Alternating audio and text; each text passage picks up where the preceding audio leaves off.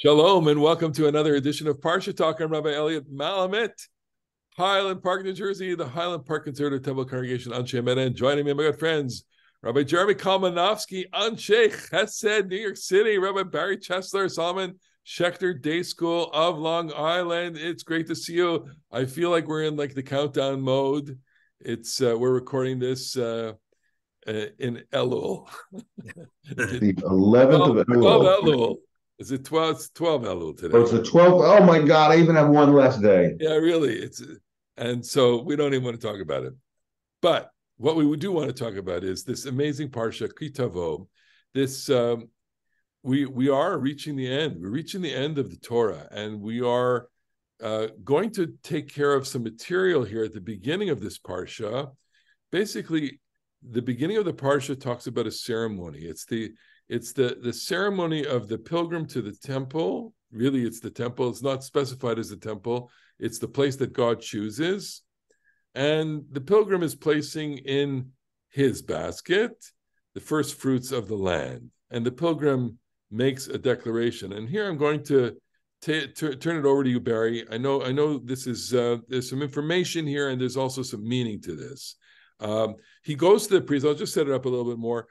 Uvata el Kohen, you go to the priest in charge of the time and say to him, I acknowledge this day before the Lord your God that I have entered the land that the Lord swore to our fathers to assign us. So, and the Kohen, lakacha Kohen, he takes the basket from your hand and he places it near the altar, and then you make a declaration. Take it from there. So the declaration begins, Armi Obed Avi. Often translated, my father was a wandering Aramean, and relates in just a few short verses the story of the descent into Egypt and the exodus from Egypt and the arrival in the land. And so when the farmer presents his first fruits, he's acknowledging God's saving power as the fulfillment of his promise to the people that the point of the Exodus was not just to leave Egypt, but to enter the land that God swore to our ancestors. And this ritual is associated in the Bible with the holiday of Shavuot, the holiday of the first fruits. And we associate this with Pesach. And I just want to take you through something that's happened to speak about it in my school this morning, that in this history that the farmer recites, he does not mention the Sinai experience. We could go through this entire history without any mention of the Torah being revealed at Sinai, which is quite stunning when we recall that for the rabbi, Shavuot is the holiday that's all about the Sinai experience. It's the Man Matan Toratenu. But here, the farmer is bringing physically the first fruits of the land to acknowledge that God delivers on his promises. We, living much long afterwards, associate this text with Pesach, because if we follow the traditional Seder and the traditional Haggadah, this is the heart of the Haggadah. This is our telling of the Exodus story. And what's suggestive to me is that this text points back to the Exodus from Egypt. It points forward to the future redemption, which we identify traditionally with the Messiah. But for the rabbis, it also suggests that redemption is in the everyday by the telling of the story. That what we're left with at the end of the day in exile is a story that has redemptive power that can redeem as much as sacred deeds used to redeem. So I want to just go into it a little bit and ask, from the experience of the pilgrim, I want to get into the mind of the pilgrim, and I want to ask whether or not the pilgrim is aware of what he's saying, and if this is about making the pilgrim aware of what he's saying, and what is it that we want that person to think about, and the purpose of having these kinds of rituals with a narrative associated to it. And I think this is very striking. We're giving a lot of content to this. He's making a whole story. He's got a whole story of how he got there. So this is one of those passages that's mentioned in Mishnah Sota that have to be said, if I remember correctly, in Hebrew. because of the phrase "Vanita Vamarta" which the rabbis identify with Hebrew. And if it has to be said in Hebrew, then the power, at least in the rabbinic imagination, is in the ritual, not in the content. But translate Vanita Ve'amarta. That you shall respond and say, or you shall declaim. It's an emphatic statement, I guess, is the best way to put it in English. It's a formulaic statement. It's a formulaic statement. So it doesn't require our understanding because the ritual works by the proper recitation of the formula. So this is where I want to just hone in on this, because part of our own religious experience is that we want to understand what we say. Of course, prayer and of course liturgy has different components to it. We're entering this whole season where we're going to be saying volumes and volumes of words where not everyone's going to be able to concentrate on everything. Not everyone understands everything. And at least you want some core things to understand. Like, where did you come from? Who are you? What is it that you're doing here, Jeremy? This is really, I think, very, very significant. First of all, it is of course true. I'll put this in brackets here that that the incantatory power of a sacred language, that for the vast majority of Jewish history, the very small percentage of people really understood Hebrew well, and we were praying in an unfamiliar language that people got some of or they didn't get some of, but the incantatory, like the mystical power of this language was strong. And you can see it's only been about 50 or 60 years since Vatican II, and the Catholics started saying Mass in the vernacular, and plenty of traditionalist Catholics think that all the mystery and the power got lost when they stopped doing the Latin Mass. And I think that those of us who are, in davening in very, very Hebrew-centric synagogues, when we find ourselves perhaps in a Reform synagogue or a synagogue with a lot less Hebrew and a lot more English, it's like, what? No,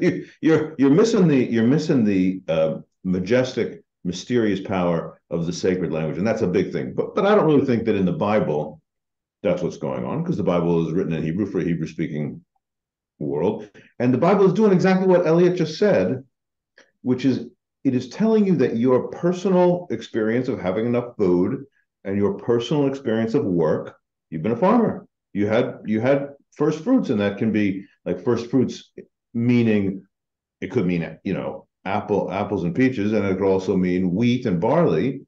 You worked hard on that, you have something to eat, you're going to feed your family, and you're going to experience that in gratitude. But it's not only, man, this is wonderful agricultural bounty, we're doing okay. It is that the meaning of your life, not just the fact that you have food, but the meaning of your life is related to the fact that you are a member of this long people who has this long story, and it's about your suffering, and your own personal experience right now is related to ancestral suffering and a story that has a historical vector, or the fancy religion word would be Heilsgeschichte. This is the sacred story that gives your people a point. It's kind of a point in life. So let me ask this question, which is, we didn't rehearse this, but I'll ask it anyway, because as you speak, I think that here we are, we're entering a season where 2 and something weeks away of it's really a modern pilgrimage on the local scale. You have how many hundreds and maybe over 1,000 people coming to your synagogue. I have several hundred people coming to my synagogue.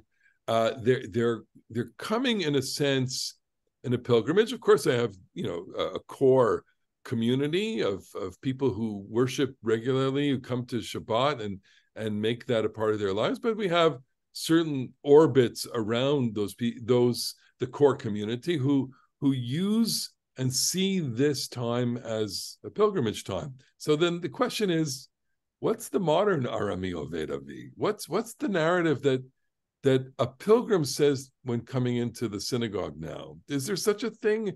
And should we compose one? Should we just try to riff on this, off the top of our heads? I think what the modern pilgrim would say is, I am a displaced person. That at this time of year, I thought I knew where I was in the world, and suddenly I realized I have no place that I'm familiar with. And so I come to the place, the synagogue, looking for a grounding in the words and the music that I hear. And I would say that this will be one of those things of which in the recent, couple of years, there have been so many, where Israeli Jews and American Jews, or Israeli Jews and Jews in other parts of the world, will feel differently. I mean, American Jews don't really feel like in exile, but we can have that thing that Barry just said. I'm, I'm taken out of my normal course of life and pointed towards something else. There's some element of pilgrimage in a country where kibbutz galuyot, the gathering of all the different exiles to the ancestral homeland. I think that probably at least some Israelis totally get this, right? We were wanderers. We were in Egypt. We were in Morocco and Poland and Hungary and whatever, and here we are in Eretz Yisrael. So it's not about the pilgrimage to the worship site in Israel as much as it is the pilgrimage to, and it's certainly not about the pilgrimage to community, because communities are constructed in totally different ways there. But Barry, what you were saying, I mean, there's a certain resonance to that, which is it's an existential displacement, it's a personal displacement, it's a spiritual displacement, it's a spiritual homelessness. Is that what you're saying? I'm coming back to myself, my home, my spiritual home, my textual tradition. I'm living inside these things. What I would say is I am not at ease, and I need to find some ease. And at this season, the place to go is to the synagogue. I think that's part of the power of the High Holy Days. I think one of the things that makes the Israeli experience different is that they're in the land that God promised our ancestors. They have a physical connection that those of us outside of the land of Israel simply don't have, even if they're not farmers. So the reason why I'm kind of meditating on what you said is because I'm trying to imagine the end of Yom Kippur, which is the end of the first part of the season. Of course, we go all the way to Simchas Torah, and whether or not we accomplish at the Tekiah Gedola at the end of Yom Kippur Ne'ilah that sense of ease that you're talking about. In other words, we are making a journey. We are coming into the house. We are inhabiting a space. We're not always successful. I think it depends on how we measure success, because one of the things that intrigues me is why there are so many 3-day-a-year Jews when they could be 0-day-a-year Jews. They don't have to come at all, but they come those 3 days. My guess is, and I haven't really talked to a number of them, and certainly not in many years, is that they do feel a kind of ease at the end of Yom Kippur, so much so that they don't have to come back until next Rosh Hashanah. But see, I actually feel that this passage of Armi Oved Avi, I feel it is an arrival passage. I feel it is an affirmation passage. And while I think that the American synagogue experience probably ought to be somewhat, first of all, you asked this question, do they feel easy at the end of Yom Kippur? Well, maybe if we're fortunate, we can say they felt challenged, displaced over the 10 days, and arrive at someplace reintegrated, someplace good. That would be wonderful. If you could feel like the rituals that you help people go through, both ask them to do tshuva, ask them to make a change, ask them to be different, and then show them how, and then take some place where they say, yeah, I am different. That would be totally awesome. But I think that Armi Oved Avi in this passage, in Passover maybe, and in Shavuot, is like, dude, you arrived. We are thriving. We are thriving like nobody's business. There's not the only thing goes on in the Parsha, of course. And the Parsha overall is pretty dark. Let's get to that in a second. Can we just put the postscript on the pilgrimage? You can read verse 11 for a second. The guy places the basket, and we can't read this whole ceremony without the final verse. V'samachta b'chol hatov, and you shall enjoy together with the Levite and the stranger in your midst all the bounty that the Lord your God has bestowed upon you and your household. V'samachta b'chol hatov asher natan lecha Adonai Elohecha uleveitecha ata v'alevi v'ger asher b'kirbecha. So there's a bit of a tingling sense there that you translate the verse, Elliot. I'm sorry, translate the verse. All the bounty that the Lord your God has bestowed upon you and your household, you shall enjoy together with the Levite and the stranger in your midst. In other words, there's the component of joy. And so what I want to say is that I may not feel at ease at the end of Yom Kippur, depending on what happens during the whole season. And it's, complicated where we all go spiritually, emotionally, but there is a certain joy. There is a certain joy. I think there's a certain joy when we hear the shofar the first time. This year it'll be on the second day of Rosh Hashanah. There is a certain joy when people come together. There is a certain joy when we sing the familiar melodies, and it's there. It's there for it's hard to explain what that joy is about. Is it the joy of coming together? Is it the joy of connecting to something beyond ourselves? Is it the joy of inhabiting these stories and texts? Or is it simply the joy of, we've had a good time with people that we love, family, certainly have been together, if families are lucky to be together. And it can be a very, very satisfying time. So what I would suggest is that one of my favorite Bituim expressions is not the popular one, but my version of it, which is that sometimes familiarity breeds content. And I think what people respond to on the high holy days in a way that we don't always appreciate is the music. And this is tied with ritual without understanding, because music is not necessarily understood the way other art forms is, because we listen to it. And we can experience meaning without putting that meaning into words, which is very difficult to do with a poem or a work of written literature. It's so fascinating that the high holidays are the most musically rich of all of our holidays, and that there's a reason for that. And the reason, well, and I think what happens is you come into shul, you hear those melodies, which you probably heard the previous year. And in many cases, those years stretch back to your youth. Yeah. So they've accompanied you for your entire religious life, however you construe your religious life. Right.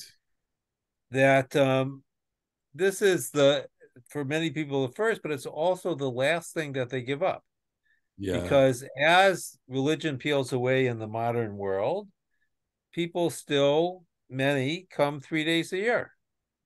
And not only that, but if you enter the musical world of the holidays, the high holidays, you realize there's just so much information in the music. There's just so much that's going on musically, just in melody. And I think what speaks to that is the melody for Kol Nidre, because let's face it, Kol Nidre as a religious text is, shall we say, wanting, not necessarily engaging, but the melody is haunting.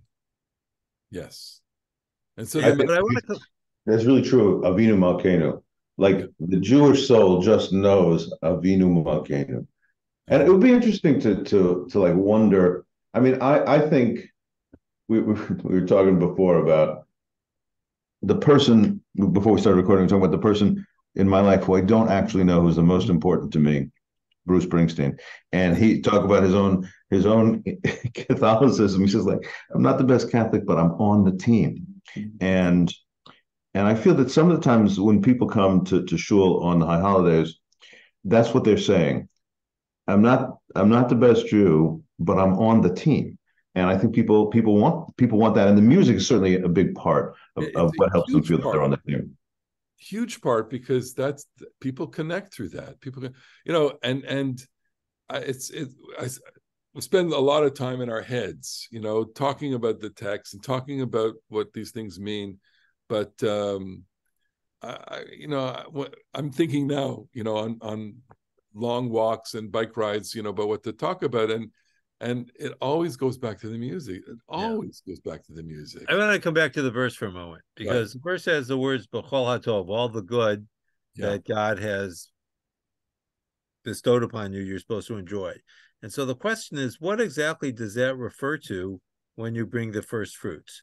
Are we understanding that the first fruits are the entirety of the good at that moment?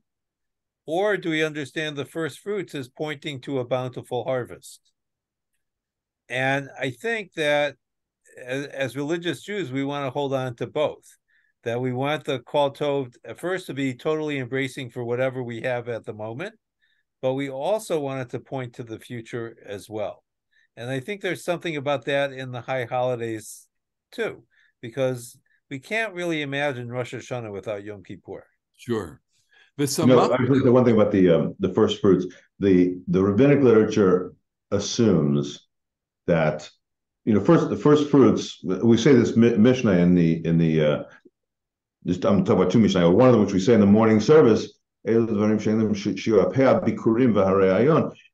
certain things which have no fixed limits, and you can't say how much. What's the amount of first fruits? There's no fixed limit. It's not a certain percentage, but you designate. And here's another teaching in the Mishnah and Bikurim. What did they do? They would tie a ribbon around a given agricultural product, like the tree's first set of apples. They would tie the ribbon around a given set of apples. Like, can you imagine, like, you're a farmer, you're working, and sometime in like, whatever, in late April or early May, the apple starts to grow, or whatever, peach or whatever it is, and you tie a ribbon on it, like this loving, it's like this little kiss that the farmer gives to this individual piece of produce. Literally what we would call in English fruit or vegetable or grain or something like that. And they come with great fanfare, and they come with beasts of burden, like, donkeys and cows and stuff like that, coming up to Jerusalem for the pilgrimage, and they're decked with flowers, and the shofar and the trumpets are blowing. This great processional. It is future oriented, because it's the first fruits, it's not the final fruits. That's going to come in Sukkot, not Shavuot. But it does seem like just such a vigorous celebration. Well, it's an act of self-transcendence, because when you tie your ribbon around that fruit, you're designating it for God. And you're recognizing that whatever you have in your field, not all of it belongs to you. And both gladly and graciously, you set aside for God what belongs to God. The Samachta also has a component of generosity. That it's a verb in which it seems that it can't be fulfilled unless there is something that is imparted to others, whether it's the emotion or whether it's the actual gift of generosity or some content. So we have this pilgrimage ritual. We have another ritual which we're going to skip over, and then, of course, the Parsha deals with the consequences of keeping or not keeping the covenant, and goes into some territory that is quite harsh. And after speaking about the pilgrimage and its relationship to contemporary Jewry and high holidays, etc., I'm wondering if we even want to talk about what happens if we don't do this. But I'm going to kick it off because there's a lot of poetry. It just so happens, here's the irony of this. These things are so terrible. These things are so terrible, but we say it so nicely. We have such a way of describing awful things. For example, chapter 28, verse 28. Yakecha Adonai b'shigaon uve'ivaron uvetimhon levav. The Lord will strike you with madness, blindness, and dismay. But in Hebrew, it's a rhyme. Shigaon, Ivaron, V'timon levav. And I'm thinking like, okay, so here's the text. The text is, it's awful. But the subtext is, we're going to make a rhyme out of this, which means if you're going to suffer, you're going to enjoy it. Enjoy it. Oh my God. Well, I would say that the two best writers, I mean, aside from the Psalms, some of which are great and some of which are not so great, but Yirmiyahu and Yeshayahu, Jeremiah and Isaiah, they're magnificent, magnificent writers. And Isaiah is mostly the writer of beautiful stuff to make you feel that there'll be, children can play with snakes and nobody's going to get hurt, and the leopard will lie down with the lamb. Yeah, I think it was Kissinger who said, when the leopard lies down with the lamb, you want to be the leopard. The leopard lies down with the lamb. Woody Allen said, but the lamb doesn't get much sleep. But that's Isaiah. This is Jeremiah. Like, death crawls in your window, and people pass out on the streets from hunger, and better to be slain by the sword than to die of famine. And this is like totally Jeremiah. He's kicking it. But it does it so well.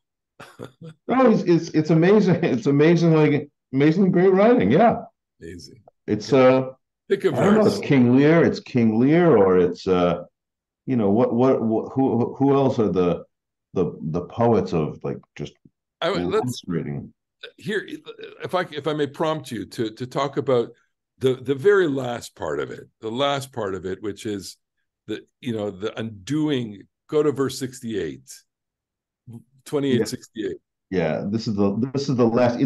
There. By the way, our listeners may know that there are the tochecha. That's what this is called. The tochecha, the rebuke, appears twice in the Torah. Once at the very end of the book of Leviticus, and in Leviticus, like ostensibly God is the speaker, and it's bad, but it's shorter, and then it closes off and says, but you'll make tshuva, and I'll take you back, and we'll start again. We'll get lost, but we'll get found again.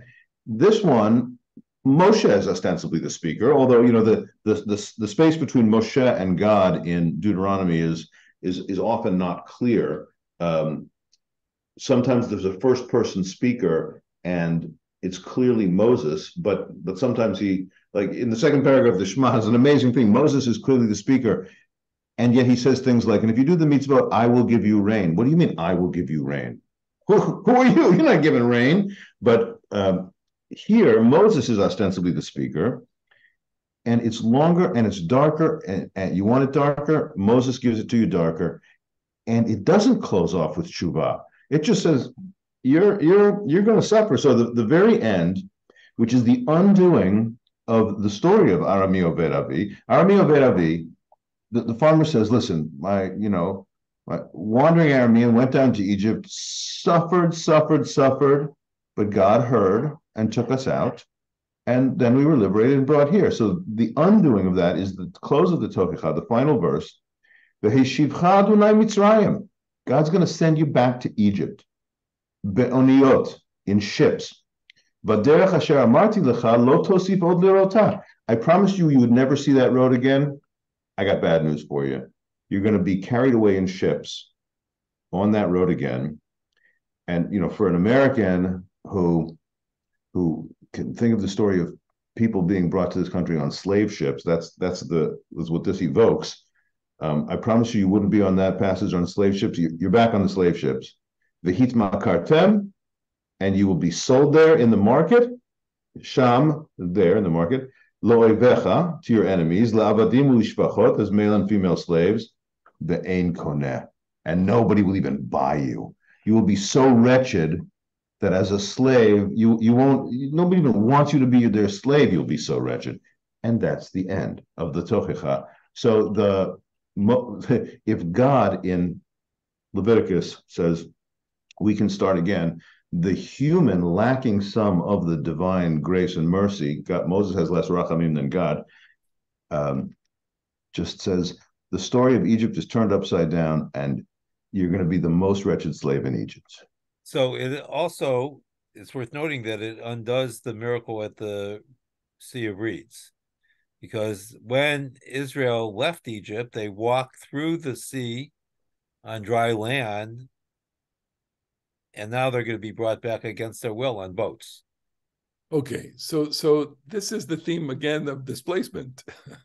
that these people are, so the potential of being displaced. So let's just try and tie it all together, which is, you're saying that we come to shul, in a sense of displacement, that the consequence of not fulfilling the covenant is a geographic displacement from the land, which also includes the elimination of your freedom.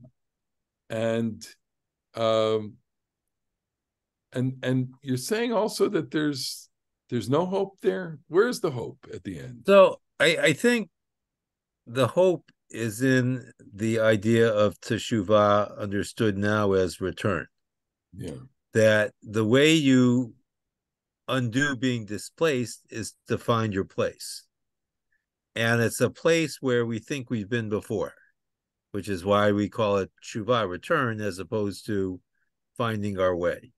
Right? We're not looking for a place we've never been. We're looking for a place that we've been before. And what I would say, I think, Elliot, is that it's an existential displacement. And what it comes back to, is things so often do, is to Isaac Luria, who had the great myth of the original exile, where Adam and Eve are separated from God in the garden. He understood not just as a historical event, but I guess we might say, a meta-historical event. It's something that's within the fabric of the universe, that's continually happening. And our task is, to mix a metaphor, to put Humpty Dumpty back together again. Well, that's I mean, and so maybe tshuva is the replacing, or the reassembly of all of the broken pieces. Yeah, I like replace. That's a good word. Good. Yeah. Replace. That's nice. Okay. Yeah. Without wanting to end on that note, I mean, we maybe just dip into the Haftorah for 2 seconds, because the Haftorah for this week actually talks about this on some level, which is the Shalmu Yemei Avlech, the days of mourning shall be ended. In the sense that it talking about displacement, talking about exile, talking about all of the terrible things that can happen to a person, including, of course, loss, and the promise that you'll go through that. You'll go through this extraordinary period of intensity, and that too has its terminus, and you will see that there's a new day after that. And I think that there's that does give tremendous hope. So there's an analog to So just to follow it in terms of the high holidays, which is why Yom Kippur is followed almost immediately by the holiday of joy, which is Sukkot. Yeah. Right. What makes Yom Kippur work for us, I think, is that we can enjoy Sukkot. Beautiful. And Sukkot provides a nice complement to Rosh Hashanah and Yom Kippur in that sense. I would say that there's a story about the Baal Shem Tov. I actually just read a version of the story. It's sometimes told about him, although in the version that I just read is that he goes to this town on Yom Kippur, and the Chazan is like singing the Hashamnu Bagadu in a happy melody. And I suppose you could say that maybe there's something happy about that melody too, but the Baal Shem Tov translate Hashamnu Bagadu. We have been guilty, we have betrayed you, we have stolen, we have spoken foolishly, etc. All the short confessional. And in the story, the Baal Shem Tov goes, what are you doing with the happy melody? And he says, let me tell you a story. It's like the king. The king has great stables, and the stables are full of manure. And somebody's job is to clean out the stables and to give the king, a clean place. So I love saying the confessional in that story, because I'm cleaning out the king's stable, and I'm gonna give him something clean. So whatever, it's a little homespun story, but it's like I think that's kind of how Yom Kippur, or Rosh Hashanah work, because if you say, and I wonder about this about the 3 time a year Jews too, because if you say to people, listen, I want you to come to shul on these most important days of the year, and I want you to be sure you know that you really are not very good. You're like really not. You're a terrible sinner, and you're really quite guilty. And oddly enough, that might not work for everybody. But if you say to people, you totally have the moral agency to be the best version of yourself, and you have to take responsibilities for your many mistakes, of which you always make them. You are seriously wanting and seriously powerful enough to be better. So to me, I love Sukkot also. I love being outside. I love the shaking the lulav and the hallel and the joy and the celebration. And I think that the affirmation that tshuva is like this great big gigantic pat on the back. It's not really you stink. It is you are responsible, and we totally think that you can be better. And with that, we totally think that this has been great. It's been great to be with each other, to be with you. Thank you for watching and listening. And I think using this time to orient ourselves, everyone, to the weeks ahead. We'll probably have a conversation similar to this next week on a beautiful Parsha that's coming up. In the meantime, I want to wish everyone a Shabbat Shalom, and thank you for watching, and see you next week on the next edition of Parasha Talk. Bye-bye. Shabbat Shalom. Shalom.